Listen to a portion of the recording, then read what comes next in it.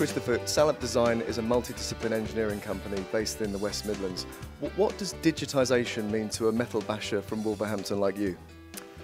Well, metal-basher, that's exactly what we're trying to break down. We are making metal parts, but we're not a metal-basher anymore. We use CAD design, we have TS standards. We are much more than a metal-basher.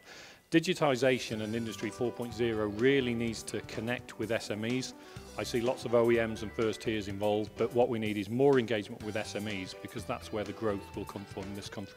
Can you give me an example of where digitisation can be relevant and should be relevant to SMEs such as Salop? Yeah, we need to look at connectivity. We need to look at, for example, for Salop, we have 2 big air compressors. We need to understand how they're working, how the filters are working, and whether we can actually stop problems occurring. If our compressors go down, our factory stops. So it's that connectivity, it's feeding that information back to the managers on the shop floor so they have real-time information of what's going on with our machines. Now, Salop is involved with 3 other local businesses to build the Marches Manufacturing Technology Centre. Can you talk a bit about that and also why digitisation and digital training is relevant to that centre?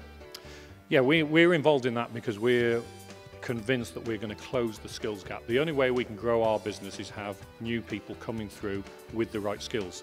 Now, if you look at the next generation of engineers, they need to understand what manufacturing is going to be. It's going to be a lot of technology, there's going to be a lot of design done on computers, a lot of production done on computers with 3D printing, for example. We need to be training the next generation of engineers on that digitisation and that technology now, rather than waiting for them to come into our country. So we are getting involved in schools and we're trying to push teachers and the education department to give us the employers and employees of the future that we need. And just finally, the model you've developed with the Marches Centre is a sort of classic or archetypal LEP model, isn't it? It's really private businesses coming together and doing it for yourselves. Well, it is. We answered the call from the government, which started a couple of years ago, saying, look, business needs to take the lead in training provision. We knew exactly what skills we need, so the government said, well, here you go, here's the apprenticeship levy, you take control. So with Salop Design in 2015, we opened an apprentice training centre. We took control because we funded it.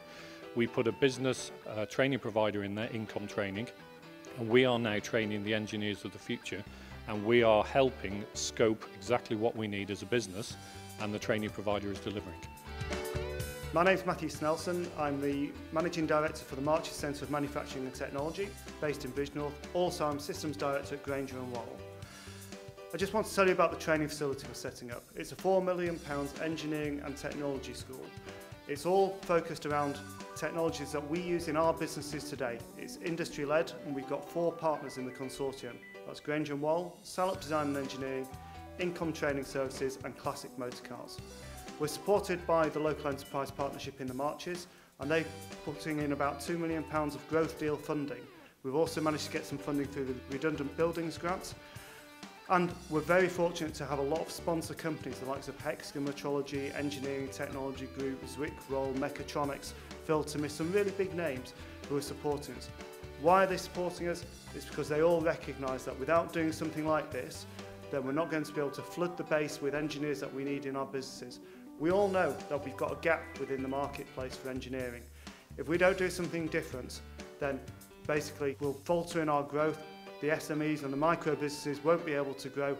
So we need to get on board, employ apprentices, upskill your own workforce, get behind the project. So Robert, with the suite of digital tools that now people associate with the 4th Industrial Revolution, how are they as relevant to a company like Salop Design as they are to Rolls-Royce?